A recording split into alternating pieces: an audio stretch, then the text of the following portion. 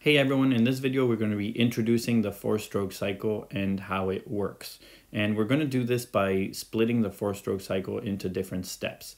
Now, a stroke is a movement from top dead center to bottom dead center or bottom dead center to top dead center. And the cycle for a four-stroke cycle includes four strokes or four movements of the piston. So the first movement we're going to analyze, and we could start from anywhere, but we usually start from this one, is the intake stroke.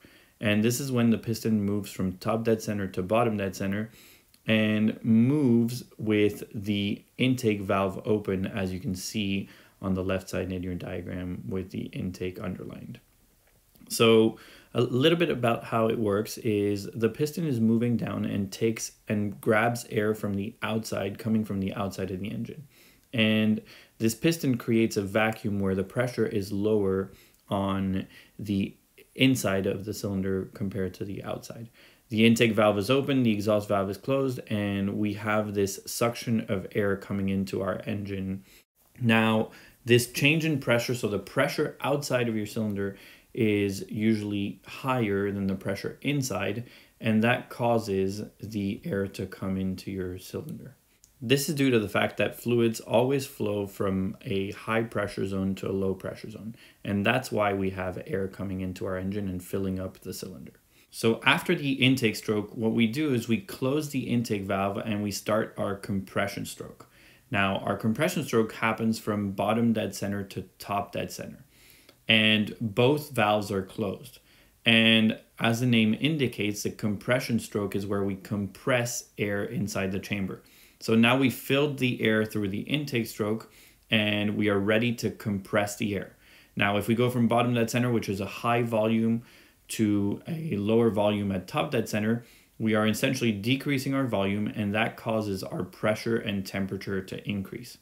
This can also be verified from the ideal gas law, which is PV equals MRT, where the pressure and temperature have to increase because the volume decreases. And this is in preparation for combustion. So we are preparing our chamber for combustion by compressing the gases and increasing the temperature. The higher the temperature, the easier it is to combust.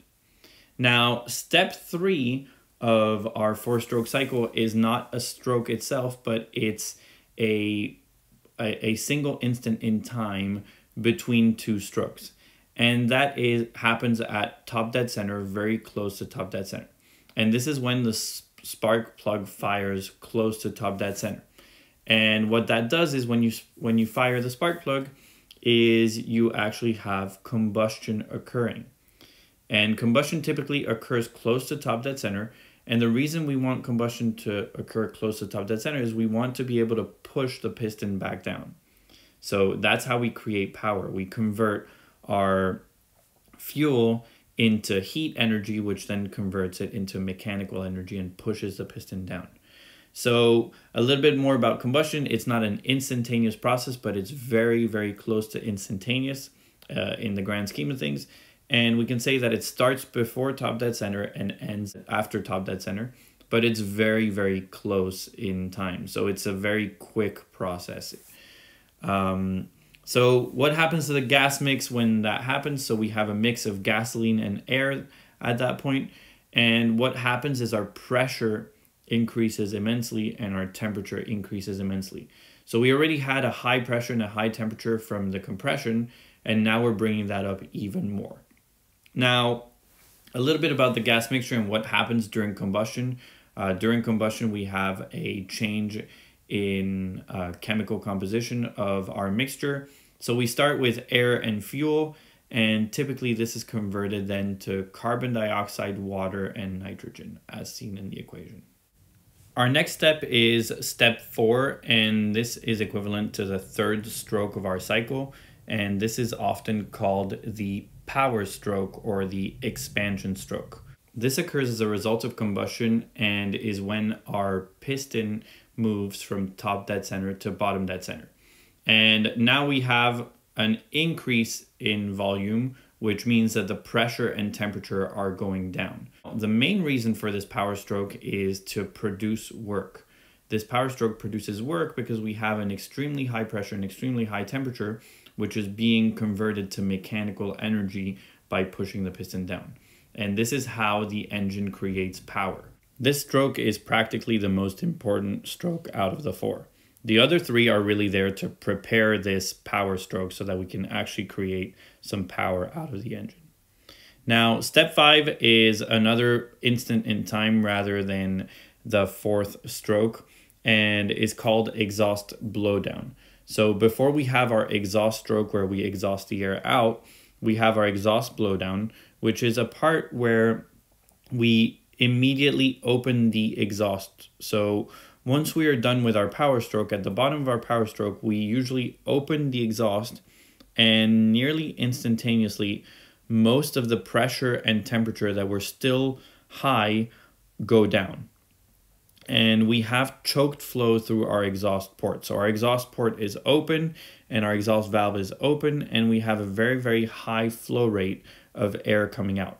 So we essentially, if we have a pressure that's 2 or 3 times the amount of atmosphere, immediately when we open the exhaust, we have a very high speed flow out of the exhaust port.